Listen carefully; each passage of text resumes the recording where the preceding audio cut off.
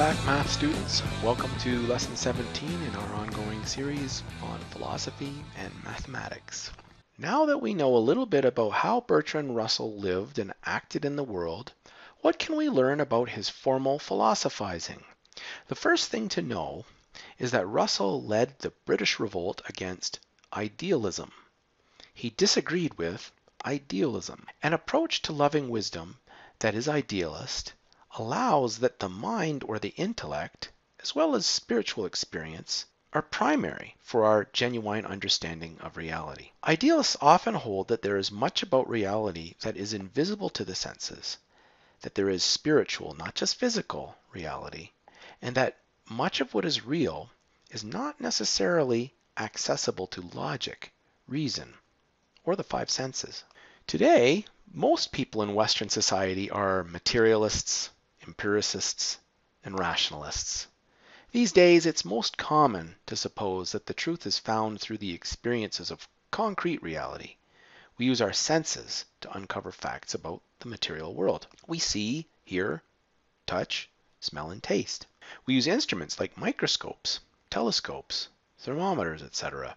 to enhance our senses so that we can learn even more about the real world.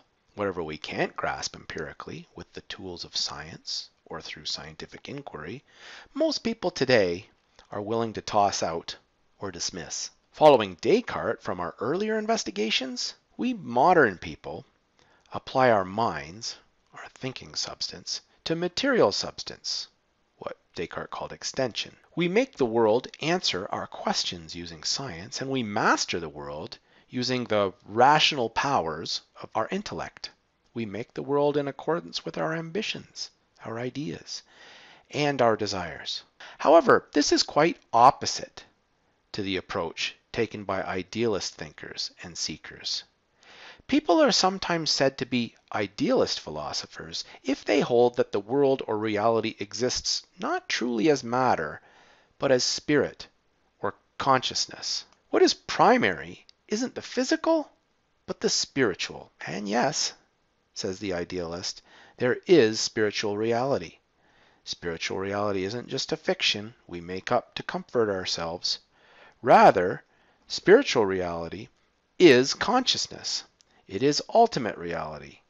And consciousness pervades or goes through everything. Idealists often consider that abstract, universal principles and laws are more fundamental or important in reality than our sensory things. Whatever exists is most truly known in dimensions that are chiefly grasped and known mentally. Modern idealists say we know the most real things through and as ideas. However, ancient thinkers like Plato and Pythagoras know that ideas themselves are not the highest or most fundamental reality, that there is an ineffable, indescribable, or inconceivable reality beyond all ideas, beyond all discursive thinking, beyond all thought, and beyond all being. The human intellect in pursuing wisdom is drawn by love towards this eternal source for all goodness, all truth, and all beauty. That's the ancient idealist perspective there. Descartes, as we have seen, had a foot in both worlds, the ancient and the modern. As a religious man and a mystic in search of eternal truth, Descartes felt his own existence in relation to God as the most important element in all his knowing. However, as a modern thinker, he was most concerned with knowing and mastering the things of the material world, both non-human and human nature. For Descartes, scientific and mathematical knowledge was primary because it finds out the facts of things.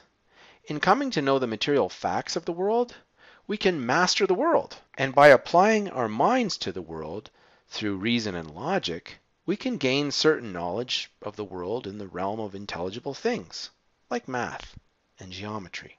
However, Descartes' own scientific inquiries were inspired by a mystical vision he had one freezing night while meditating inside a stove. Descartes' knowing is therefore in some ways a bridge between ancient, intuitive, spiritual sorts of knowing on the one hand, and our modern, scientific, technological way of knowing on the other. Bertrand Russell, by contrast, has both his feet firmly planted in the modern world. Russell entirely rejects intuitive, spiritual, mystical, or non-rational ways of knowing. Russell rejects the idea that human beings can know anything besides what we are able to piece together empirically through our senses and scientific inquiry, or logically through reasoning and mathematics. Any other sorts of knowing that we claim to do are like pie in the sky. They aren't real knowledge. Most likely they're just vestiges of superstition, ignorant or backward traditions, uncivilized nonsense, hallucinations, or outright lies. For Russell, all our genuine knowledge of the world is reducible to logic. Okay, today's philosophic experiments, folks. Question 1. What do you think about idealism? Do you think there is a spiritual dimension to reality? What do you think it means to say reality is consciousness? How could that change the way we live? How important is logic and reason in your life? When you make decisions, how important is feeling or intuition to you? Does Russell's view of truth appeal to you? Explain. Would you rather speak more wisely than you live, or live more wisely than you speak? Why? And which do you think Russell exemplifies? All right, folks. I hope you enjoyed that lesson. It's a little bit difficult, but I imagine you can handle it. I'll see you next time. Bye-bye.